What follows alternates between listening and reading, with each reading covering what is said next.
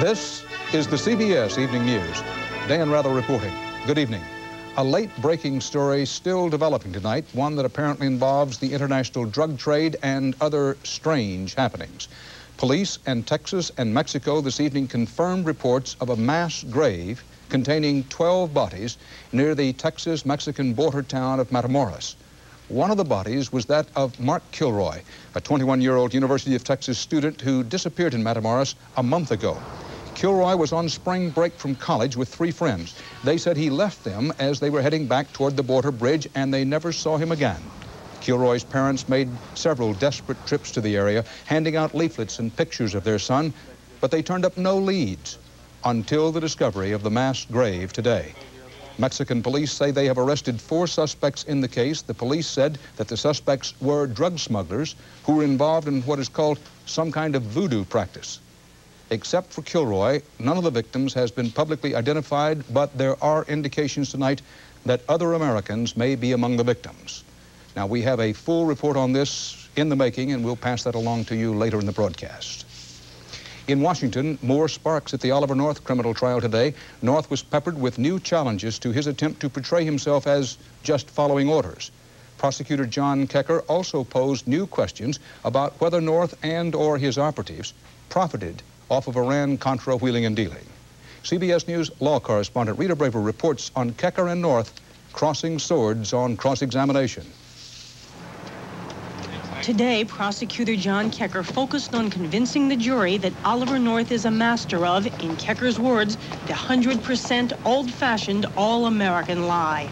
Kecker took North through a grueling account of the false answers he devised when Congressman Mike Barnes and Lee Hamilton wrote to the White House questioning North's Contra support activities.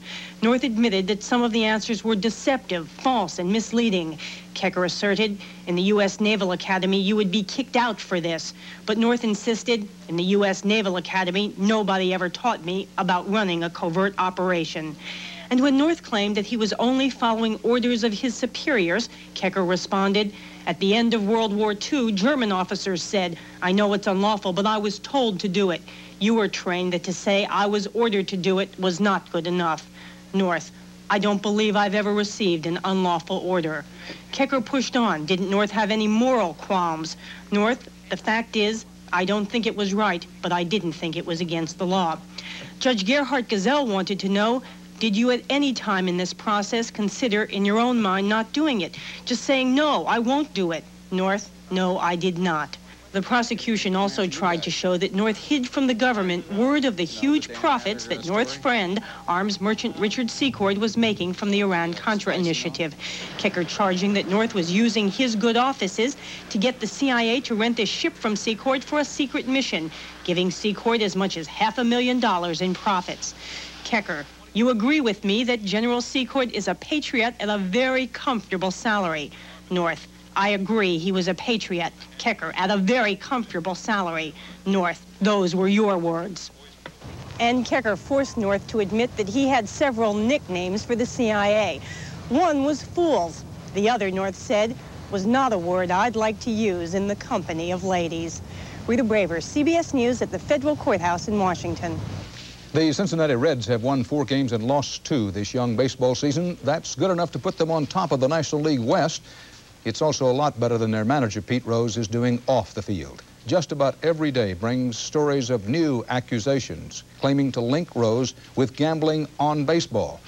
But nothing official, nothing on the record. Frank Courier has been investigating the latest accusations and reasons for the law's delay. CBS News has confirmed tonight through several sources that former friends of Pete Rose have told baseball investigators how they placed bets on baseball games for the Cincinnati Reds manager, including, some say, bets on his own club. The sources insist on anonymity. So in Houston, on his first road trip of the season, Pete Rose is the only one talking on camera and playing ball, he says, with investigators. I did a lot of small things, cooperating with everybody. I mean, you know, tax records and checking accounts and that kind of stuff. The whole ball of wax. We're not trying to hide nothing.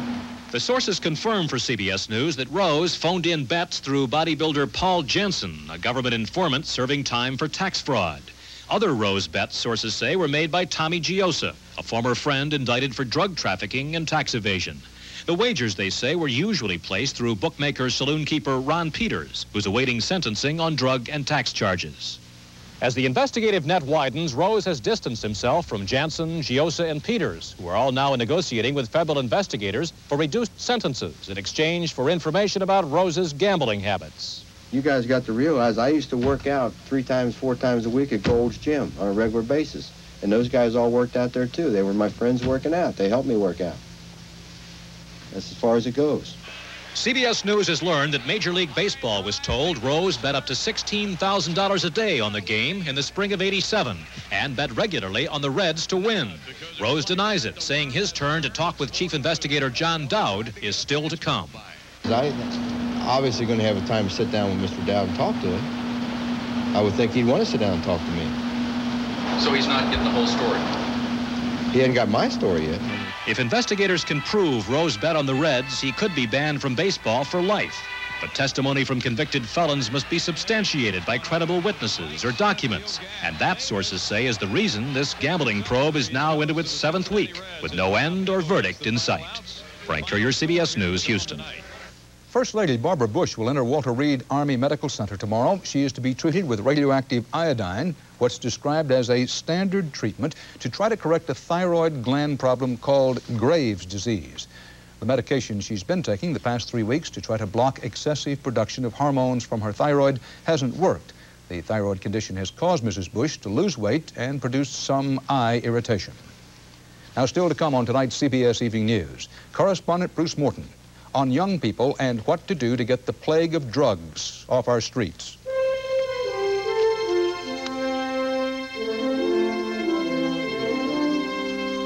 Warmer weather in Alaskan waters today spurred renewed efforts to clean up the Exxon mess, the nation's worst oil spill, but additional areas are now threatened by the gooey mass. More than 10 million gallons of oil gushed from the supertanker Exxon Valdez when it hit a well-marked reef last month. And as the oil slick spreads, there are growing indications of a backlash against Exxon. James Hattori begins our coverage. A break in the weather let Exxon send workers back to the gooey shores of Naked Island, one of the few areas where cleanup has begun. The work is painstaking, rock by rock, handful by handful of thick, sticky oil. There's no doubt in my mind that the long-term environmental consequences of the Prince William Sound oil spill will far exceed those of Chernobyl or Bhopal. Overnight, high winds and seas collapsed a barrier encircling the tanker Exxon Valdez. More oil sheens surround the ship, still under repair in Prince William Sound. The storm also took out 2 booms protecting the Sawmill Bay salmon hatchery, but a third stopped the oil from poisoning fish pens. Fishermen call it a near disaster. For the first time, oil washed ashore at Kenai Fjords National Park. Coast Guard cutters and fishing boats have stepped up, booming and skimming. While the storms let up a little, officials are bracing for wind shifts, which could send oil back toward shore. Often, when you have that calm, it'll be followed by a southeastern, and that is what we fear. Piles grow higher each day on boats collecting casualties. It hasn't really hit me yet. I'm not seeing dead animals, I'm just seeing plastic bags. Well, come on up to the morgue later. This is the scene of the grisliest work of all. Biologist Cal Lensing used to count the living in Prince William Sound. Now he counts the dead. You're not numb to it, but you can't let your emotions run away with you either on something like this, or you couldn't do the job. Exxon has enlisted the Russians to help with this disaster. A Soviet oil skimmer, the Vey Dagursky, possibly the world's biggest, could arrive here as soon as this weekend. James Hattori, CBS News, Valdez, Alaska.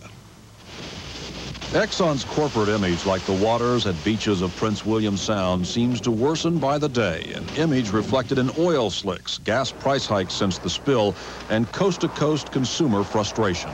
I think it's a rip-off from the gas companies to the public. I used to buy super unleaded, but now I have to buy the cheapest one. We shall cease all business with the Exxon Oil Company. As they did with the congressional pay raise issue, radio talk show hosts nationwide are talking protest, and listeners are responding. Here is my Exxon card and Exxon Travel Club token. Stick them up your oil spill. A marine biologist from Florida returned his credit card to Exxon in an oil-filled bag. The bumper stickers in Seattle urge boycott. The T-shirt of the day in Valdez proclaims, "We're Exxon. We don't have to care." Some politicians say the company's official attitude isn't much better.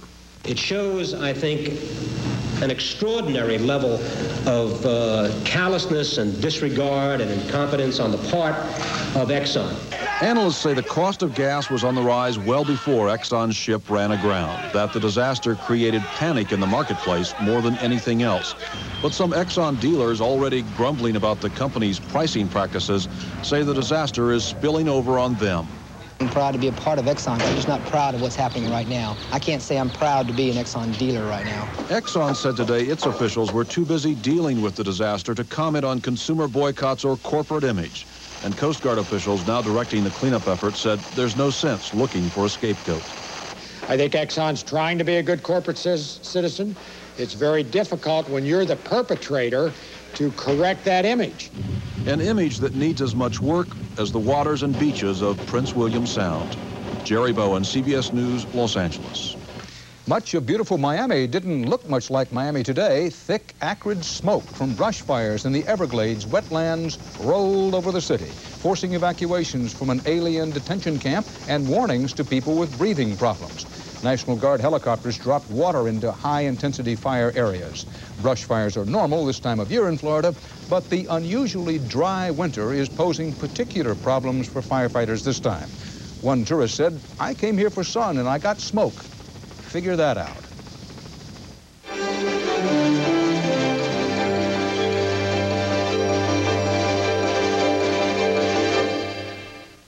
We're now ready with a follow-up story on our lead report of the night, the discovery of that mass grave near the Mexican border town of Matamoros. One of the victims, a missing American college student who disappeared a month ago during spring break. Bob McNamara is covering this bizarre story. Authorities announced the grim discovery late today in Brownsville, just miles across the border from the Mexican ranch where the mass grave was found. One of the dead, a missing University of Texas student. There may be other bodies. There may be questions about how many are Americans. It was the search for 21-year-old Texas medical student Mark Kilroy that led authorities to the mass grave. And though Kilroy's parents had assisted police for weeks in a desperate search for their missing son, the investigation had come up with few clues until today's startling discovery, what could be the work of a satanic cult. They would have their sacrifice so the police would not arrest them, so bullets would not kill them, and they could make more money. Authorities say because many of the victims were severely mutilated, forensics experts may be needed to determine the identities and the nationalities of all the dead. Bob McNamara, CBS News, Brownsville, Texas. First major veto battle on legislation shaping up tonight between President Bush and Democrats in Congress. The Senate has approved increasing the federal minimum wage from $3.35 an hour to $4.55 an hour, what would be the first increase in the minimum wage in 8 years. President Bush has vowed to veto any increase above $4.25.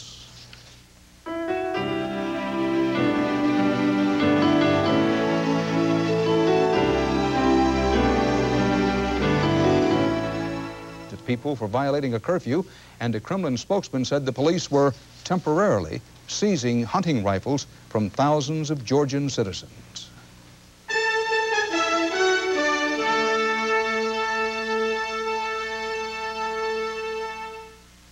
Who will